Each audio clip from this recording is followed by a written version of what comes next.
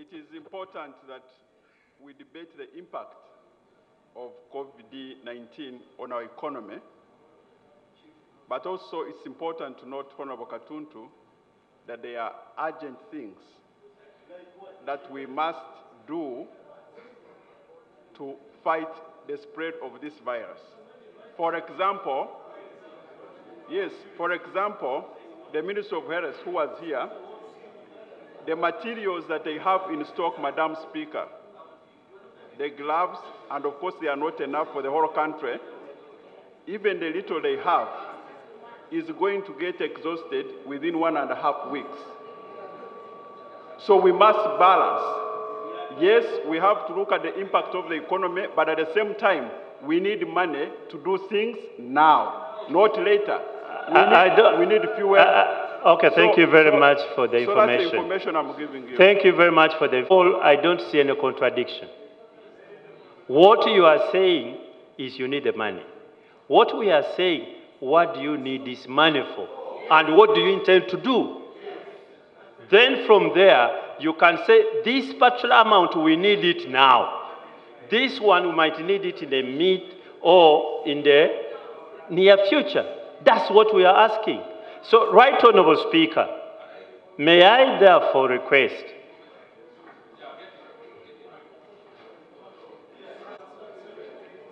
for allowing me to give this piece of information. The sectors who presented this budget to the Prime Minister's committee, which is coordinating the fight against this disease, they must give detailed, and let me repeat that one, they must give detailed indications where they want to spend the money before we disperse the money. If you allowed me, when we come tomorrow, I hope they have finished, then I will come and tell you, this is going to be spent like this, like this. Then you will take a decision on the ground of that. That's point number one. Point number two, I want to apologize to this House. You know me, when I commit a sin, I admit it. I agreed when I came and I made the other statement to tell you what the impact on this virus is having on the economy. I said I would come back on Thursday.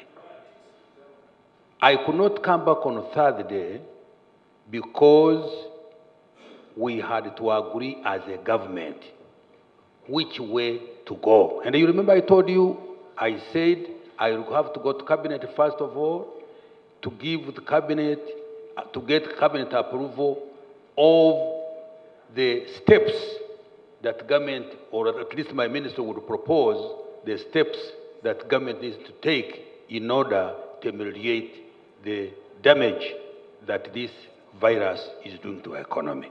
So it was because of that process of going to Cabinet, that's what delayed me. And the Prime Minister is here.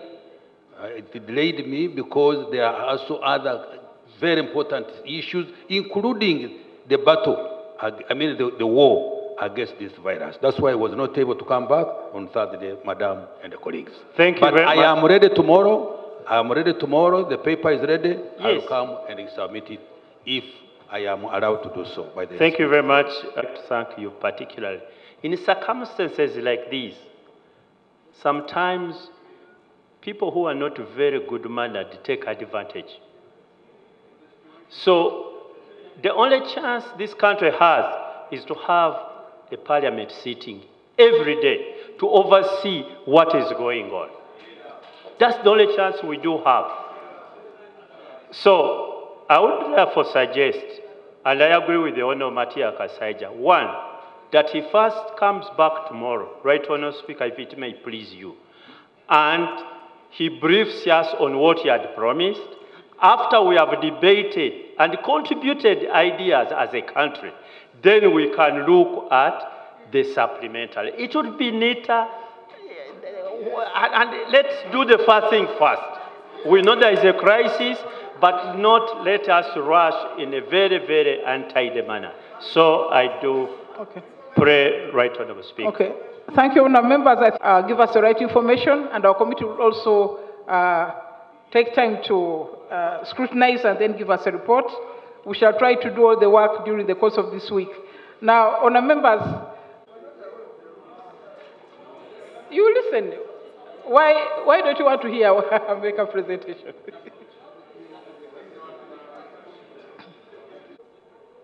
(148.2) and 148.4.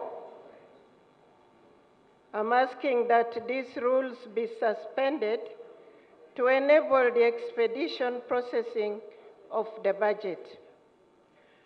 Right Honourable Speaker, we need to circumvent the provisions of our rules so that the Budget Committee considers the budget directly and avoid the sectoral committee processes.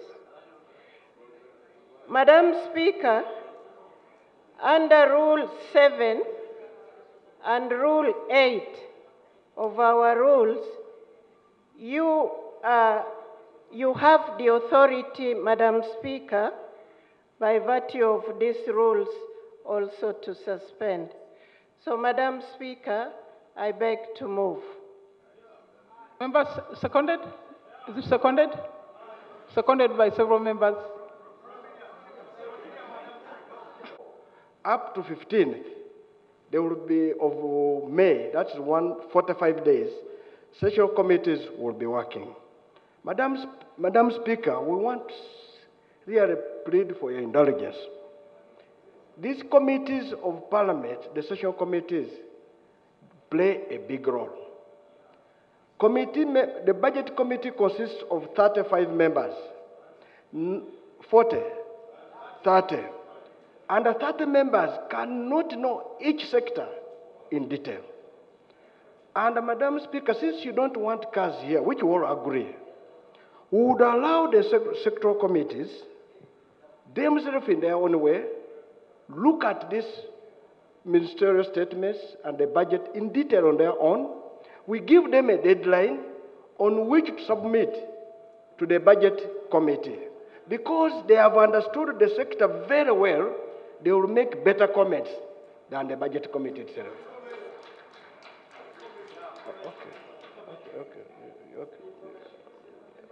Okay, let me start with my brother there, then I'll give it to you.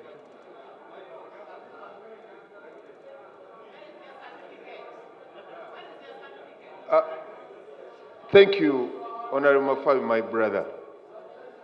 I think when you look at the process of the budget, Madam Speaker, which was put in the Public Finance Management Act, it was through the experience of budgeting we go through. For instance, a budget of any country is the projection of income and expenditure. If tax measures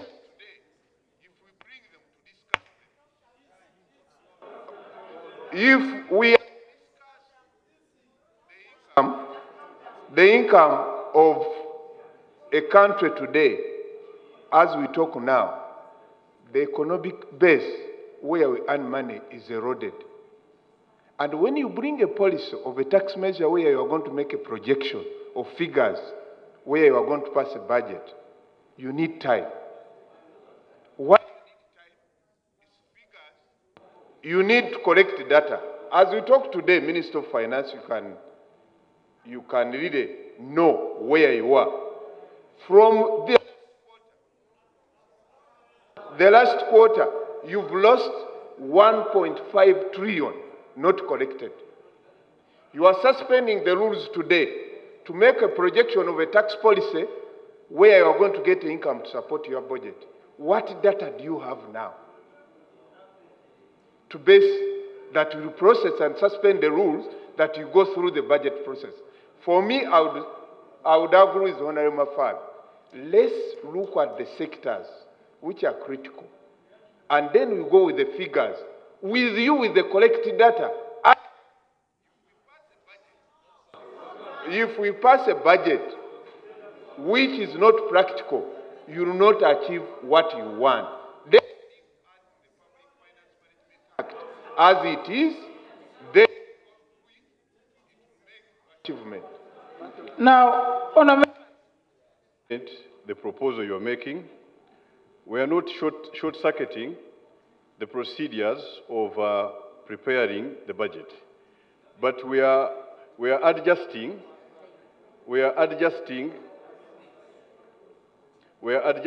on the way we do it, largely because of the circumstances we find ourselves in, and also too, if I heard you well, Right Honourable Speaker, in a way we are complying with some of the directives that are limiting the number of meetings of people.